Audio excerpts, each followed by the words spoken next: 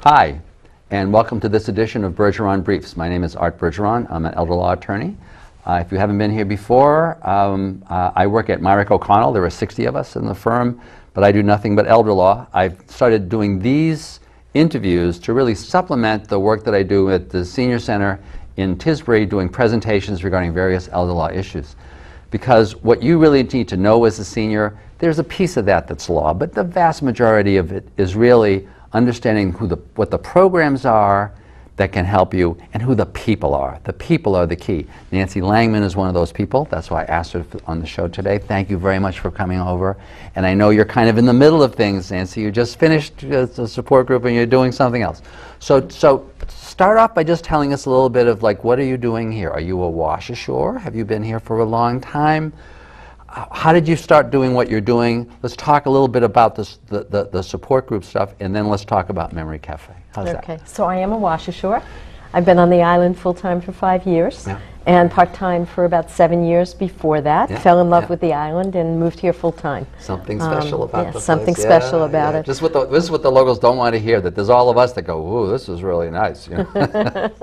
Absolutely, and we notice it in the summer as the traffic increases, and everybody wants to be here. That's why I was late today getting out of Bergeron. That's the way, and it's bad. I'm starting to turn local because I'm starting to get annoyed by the summer traffic. Not good. I counted the days till September. The other day. Everybody does. So, but we love the summer people, and actually the summer people have been flooding our memory support group and our cafe, so it's been really nice. And you moved here about 5 years ago. I came here 5 years ago to be the director of the Mental Health Center. Left there about a year and a half ago to pursue my real passion of working with folks with dementia.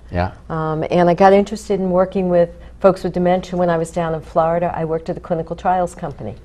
And I did some therapy with folks, and I did some signing people up for clinical trials. And got fascinated. So you would have seen a lot of folks process. who have because some of those were clinical trials for dementia-related All of those were clinical trials for dementia. I went to nursing homes and out to physicians' offices and talked to them about the clinical trials.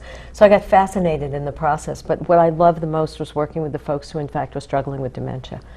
So while I was at the Mental Health Center, I wrote a grant to do a caregiver group, and following that, the caregiver group said, well, what about those of us who need a support group, those of us who have the dementia? So I wrote a grant to FarmNet, which they graciously funded, and began running support groups. Those support groups ended after 12 weeks. We did 2 in a row, and at the end of it, the group said, you're not going to abandon us, are you? And so Victoria Hazelbarth, my co-leader, and I have been doing these groups now for 3 years. And Victoria actually was on the show. She was my last guest. Right, she was here a bit ago. She was terrific. So Victoria and I do a lot of work together. We do a lot of research together. I ultimately went back to school and finished my doctorate and wrote my dissertation on dementia issues, and kind of immersed myself in it. And it seems to me it was on support group related things related to dementia issues. Actually was on caregivers, but then got much more interested in working with the folks who in fact are struggling with the dementia issues. So when I left community services, we had tight space there, the group was growing, and Victoria and I were looking to move the group towards more art and music therapy, and it couldn't really be easily accommodated there. I went over to Featherstone, talked to Ann Smith, and within less than 24 hours her board agreed that this would move there, and they voted it as an ongoing program that they would support. At Featherstone. It's awesome. What a magic place. It is absolutely magical. Victoria and I pinch ourselves every week and say, how lucky are we to be here. So my paralegal Brenda Costa, whom I think you have met, who I grew up here, remembers walking over there all the time to muck the stalls, and that's how she learned how to ride. So to her, it's still a riding. There's still horses coming through there. Really? We have our group in the A Gallery up front. In the Pebble Gallery, sorry, the Pebble Gallery. And periodically there'll be horses coming behind. by? It's really great. Yeah, it's awesome. That's terrific. That's terrific. So we moved there a year ago, and we added music once a month, and we added art once a month. And we've done pottery, we've done painting, we've been in the print workshop, but the magic people like painting. So just step back for a second. So I would have assumed that a support group was a support group for people who were caregivers who were trying to find a place where they could kind of talk about what bad things happened the previous week and how to deal with them.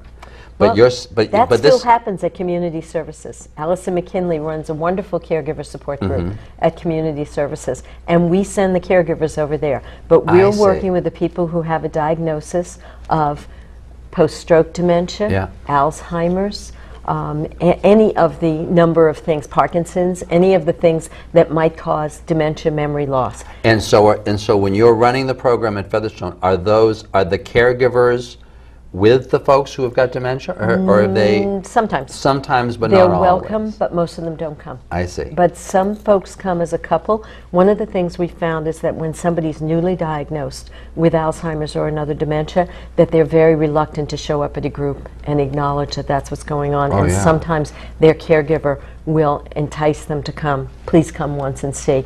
Almost always they get hooked in and really find so much support and so much caring and so much sharing that they stay. Now, I would, from a lot of the folks, as you know, I always explain to people what my practice is people who are worried about Alzheimer's, people who have Alzheimer's, or people who know somebody who have Alzheimer's. Right. And whenever I do a lot of seminars, and my make-believe couple, Frank and Mary, their goal is always they want to die and be buried in the backyard, and they just want to stay at home. Now, for my typical Frank and Mary, even the caregiver is often is not acknowledging or doesn't want the rest of the world to know that there's someone with Alzheimer's. There are folks out there like that. There are a lot. And we would welcome them to come join us. It's actually Which is one of the reasons we moved to the Memory Cafe. By the way, one of the reasons why I wanted to invite you on is that I think a lot of those folks are also people who are home a lot, because they're home a lot taking care of that other person. Right? One of the things that's happened by moving to Featherstone, we've destigmatized a bit the concept of memory support group, where we're doing some art, we're doing some music, we go to see every new art opening there. So it's and that's right, because they were always changing. Every month there's a new, or roughly every month there's a new opening. And some of our members have actually put work into there. And our members are actually going to have their own art show. In September, we're having an art show. That's great. And you had told me that you were actually, today, you came from Featherstone, where John Zeisel is, who was one of my kind of heroes in all of this. I think, to me, his understanding of how to talk Alzheimer's and how to really empower people is better than that of just about anybody. He's great. He stopped by. We'd invited him a long time ago to come see us anytime, and he was in town and said, stop by. So he's over observing the group today and hearing feedback from because he has a place. He's either in Chilmark or West Tisbury. He has a place here. Yeah, one of the reasons why he comes over so much. So that's kind of just where he has always talked about, is really kind of the development of programs to help people or to encourage people, at least on a weekly basis, to get out of the house and be doing stuff. Right? And connecting with people. The folks who come to our group, some of them have been with us for 3 years, and the relationships are very strong. They may not always remember each other's name, but the relationships are extremely strong. Right. And that's what we heard today. We asked groups, what are you grateful for in terms of our year at Featherstone? And they're grateful for the fellowship. They're grateful for the information. We do a lot of health information for people. We do nutritional, we do exercise, we do cardiac stuff. We're just constantly feeding people information. The latest research. Most of our members are pretty familiar with the latest research on Alzheimer's, because Victoria and I both keep up with that and report it back. We do. And it's great because you can get. You go on the internet to look if you're a caregiver or you have it yourself, and you're kind of like, you don't want to tell anybody, but you want to look around. Right. In the internet, you just get buried, because everybody's trying to sell you something. Yep. Well, not. That's an example. But a lot of people. Pretty much true. But a lot of people. So it's easy to just waste a lot of time there. And so the greatest thing that you can give to many folks is just give them that filter through which to say, you really ought to look at this, or you really ought to look at that. And I have access to the professional literature. Yeah. So I'm looking at the professional literature to see what's going on. So you're seeing kind of like cutting edge. Right. Cutting edge stuff. What's Johns Hopkins doing? What's Mayo Clinic doing? What's Mass General up to? So for you, now I want to talk about Memory Cafe in a sec, but so from your experience now that you've been doing this for a while at Featherstone, give me a sense of what has worked the best, what maybe what you were kind of surprised by, because I guess that's one of the interesting things about doing this, is that you're constantly trying stuff and seeing what works and kind of what you wouldn't repeat. What has worked the best? The best. The relationships. What does that mean? It's really about the relationships. It's about hearing someone else talk about their experience of what it feels like to wake up in the morning and feel like there's a door closed and they can't figure out for a while, where am I? Where am I? What's the day? What am I supposed to be doing today?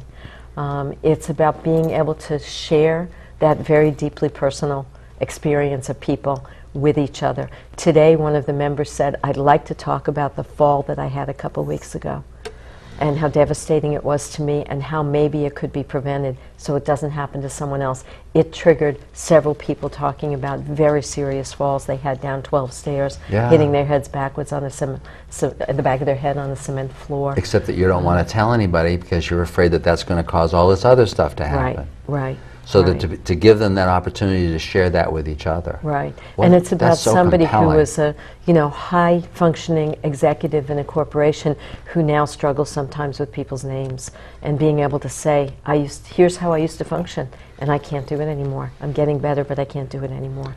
And it's about one of our members who talks about the fact of how long it took him to be grateful to be alive and to be functioning at the level he is. As opposed to just feeling that. really bummed out about where you were versus where you are. Exactly. To just This be saying, is someone who thought he was going to die. Right. This is right. So this is. It isn't about saying, here I am on this trajectory, and I don't like the trajectory. Right. It's like, here I am today, and what a nice day to be on. Yeah. There were worse places to have Alzheimer's than on Martha's Vineyard. This is true. Because I like there's that. there's so many wonderful. Well, it's like I always tell people when I'm here, and they'll say, well, geez, you come over here a lot. I'll say, well, yes, every day in Martha's Vineyard is better than a great day at the office.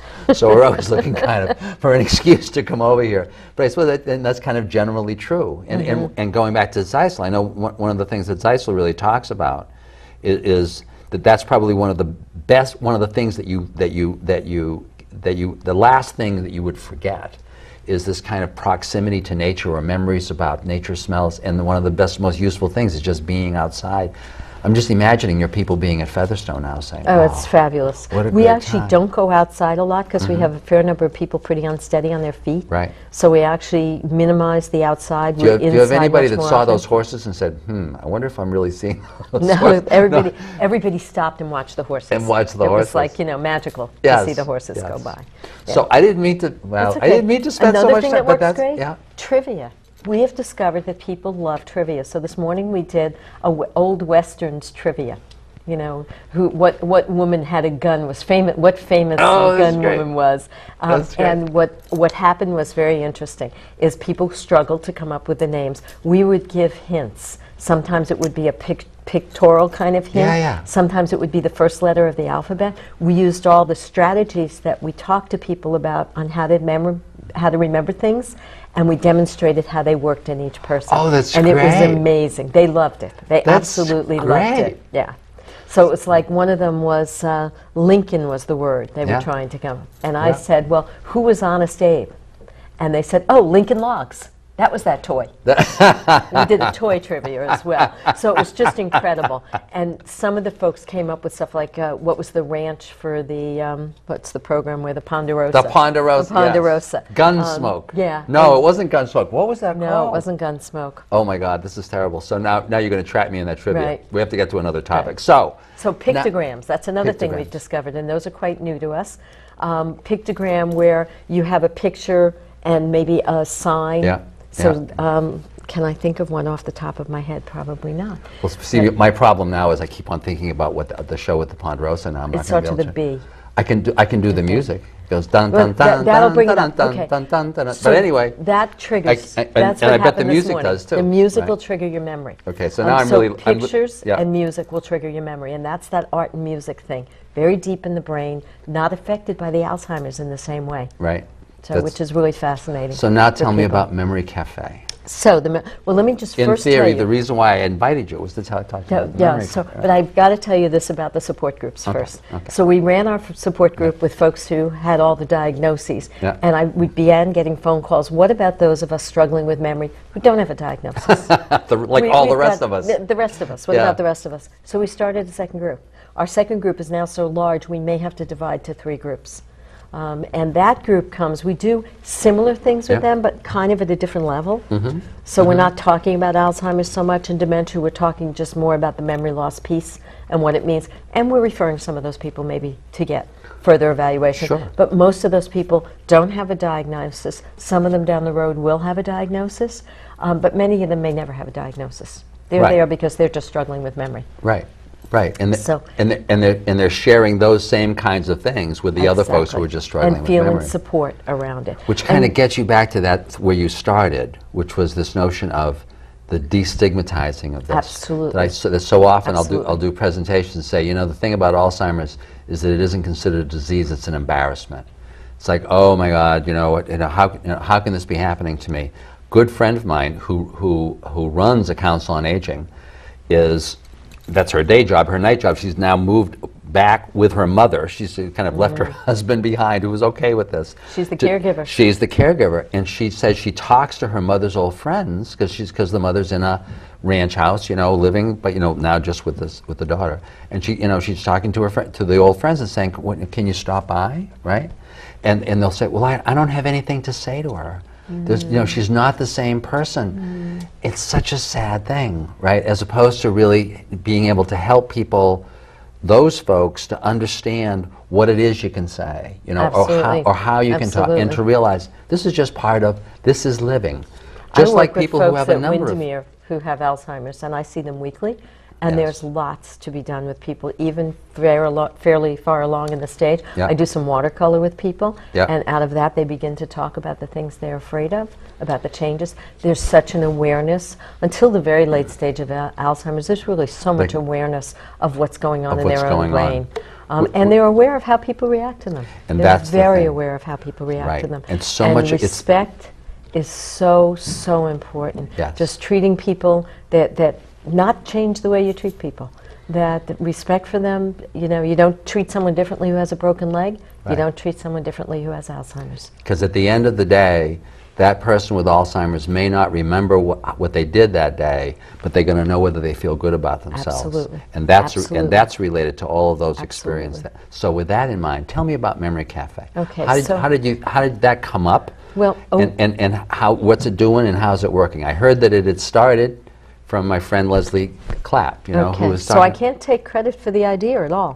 So Memory Cafe started in 1997 in the Netherlands, and they've been active in Europe. They came to the States later than that, and there's now 85 known cafes going, and there's a group in Massachusetts called the Percolator, which I think you put us on to.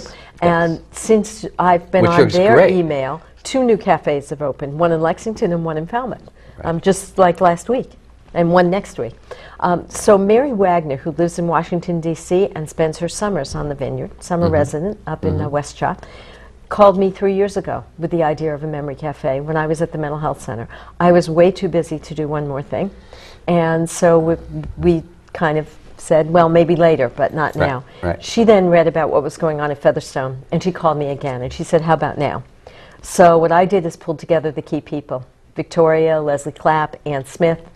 We invited Windermere at the time. Ann Smith. Ann Smith from Featherstone. From Featherstone, okay. And we invited Windermere folks over, and we said, what can we do? Windermere does something called a music cafe once a month on a Friday, and they open it to the public, and they just have a musician there doing it. So they've done a little piece of this. So we got the right people together, and we basically volunteered our time to do this. We got a small family donation. From the Wagner family to help us get going, and the Y agreed to let us use space there for the spring time, and we began the cafe. And my husband Gary Cogley does the music for it, and he does karaoke, and he does lots of memory music. He's and great ukulele. He's great ukulele. He does ukulele, guitar, the keyboard. He plays the bass drum in the town band. He's a little bit of a musician. A classic musician. And I can't carry a tune. Tough. Well, let's kind of load it on one side of the family. That's kind of the way it goes. So he comes every week, because what happened is we were like, well, maybe we'll do music once a month. Well, that wasn't. People wanted the music every week. They come for the music. For the music. So they come for socialization, and they come for the music. Once a month, MV Museum comes, and they do an art intervention. Oh, great. Which is awesome, and they bring some enlarged replicas of famous paintings, and we have a discussion about them, and the group really likes that. There's a small group of people who play cards every week. They like to play cards. There's some folks who've learned to play chess. We have one guy who's teaching people chess. He likes to teach. He's a good teacher. That's great. A couple people have learned. We have some people who have a diagnosis who come because they come as volunteers. and they're not ready to sort of be part of the group. Yeah, yes. But they're happy to come help. Yes. And we love having them. And they're totally committed because they get it. And they're totally committed. They get it. So it's really wonderful. We have about 25 people every week. We had to move out of the Y for the summer because they're so busy. We're over at Hillside Village, and we're there every Thursday from 10 to 12. There's no charge. There's snacks served. We have a lot of caregivers who bring people in. We're wheelchair accessible, so we have numerous people who come in wheelchairs, and everyone leaves smiling. What a wonderful thing. It's awesome. And will that continue in the Y once the Y is back? This is a permanent program. We're desperately searching for funding. We have, at this point, we are all volunteering. There is no funding left at the moment. I get it. And we are, But you know, we're committed to keep it going. The Center for Living, it's a Center for Living program. When they move into their new building, this program will go to the new building. What a natural fit. Yes. What a natural fit. And I'm just committed to do it ongoing. I love it. It's, you know, it's like Wednesday morning and Thursday morning. Wednesday morning are the support groups at Featherstone. Yeah. One from 9:30 to 11, one from 11 to 12:30. No charge for those, always snacks. No charge for the art that we do or the music that we do. And for the Memory Cafe, is there a structure to it? Because you really talked about a whole bunch of different things that sound like they're almost could be happening at the same time. Yeah, and they are. So the folks are playing cards while the music's going on. So you're really trying to develop a cafe atmosphere. Yes. And people come. A totally safe cafe. Absolutely. And it can be what people want. We're doing music every week because that's what they're telling us they want. Right. Many of the caregivers who bring people who are in wheelchairs who may not be as conversant because of whatever illnesses they have, those folks want the music. That's what they're there for. But the caregivers want the support of other caregivers. And the caregivers, most of them are paid caregivers, are bringing people they care for, and for them they say it's just the best. You know, they're getting paid to do their job, they're making the person they care for happy, they're getting them out of the house, which is really important. They've got a destination that's a safe destination that there's no charge for. You know, they can't easily go to the Black Dog and hang out for 2 hours. They can come with us and hang out for 2 hours. What a great... And my husband does music that's related to everyone's high school years. I mean, and he's always, you know, what haven't I played that you'd like to hear? He gets the music, he's got books he's made up. So we go, you know, page 27, people flip through and say, can we do page 85? Excuse me, Bonanza. Bonanza, absolutely. So of course, for the last 10 minutes, I've been going, now I'm going to finish this show. I'm going to have, no, that's right. What were you talking about? What were you talking? Nancy, that is absolutely wonderful, wonderful. I keep saying, inevitably, I'm interviewing people here, and I kind of like saying wonderful things about them. It's so exciting. It's just exciting. So typical of what I find at Martha's Vineyard, that you've got people stepping up, understanding that this really is a community. You know, we're all in this together, and being willing to, and that's the key to Alzheimer's is being willing to understand that. Absolutely. I was mentioning, and we have a great team: Mary Wagner, Leslie Clapp, Victoria Hazelbarth, Gary Cogley, myself. I mean, we just have we have a team that's so devoted and committed to this, and we love it. And one of the things I was thinking about the other day, I should mention one other person. Charlie Hodge, who's a retired neurosurgeon, is heads up our advisory board for the Memory Cafe, and we're just beginning to add a few people to that. And John Zeisel would be a perfect person for us to add to that advisory board. I think that would be excellent if John is watching. And you may have another thought too. And some. I have very few thoughts now. And now I've passed Bonanza. I'm good. You're still back on Bonanza. I'm good for the day now. No, but I think this is something that, once again, through the show, that people are going to be kind of aware of and are going to be wanting to participate in. Because one of the things, it always occurred to me regarding these memory cafes, now that more of them are showing up, one of John Zeisel's things is this notion of having a day of the week. It's Tuesday. Where are we going, honey? Right. That the person who is at home with the spouse or the other caregiver just knows that there's something fun happening outside. Absolutely. But the more memory cafes there are, you know, the more variety you can provide for those Tuesdays, right? So that there really is a whole life. Absolutely. So our Wednesday people come Thursday. So we have a lot of overlap. That's great. I'd like to say one other thing too, that make sure that people hear how grateful we were to the Y and to Ray Whitaker, who helped us with that cafe and hosted us in our startup phase. That's a pretty wonderful thing. It was very wonderful thing. Nancy, I cannot thank you enough. Thank you for having me. Enjoy the summer, and good luck with the continuing expansion of the Memory Cafe and all of the work. And come visit us someday at the cafe. Thank you very much. Thank you for watching. I hope you've enjoyed this, and I look forward to seeing you in the next installment of Bergeron Briefs. Thank you.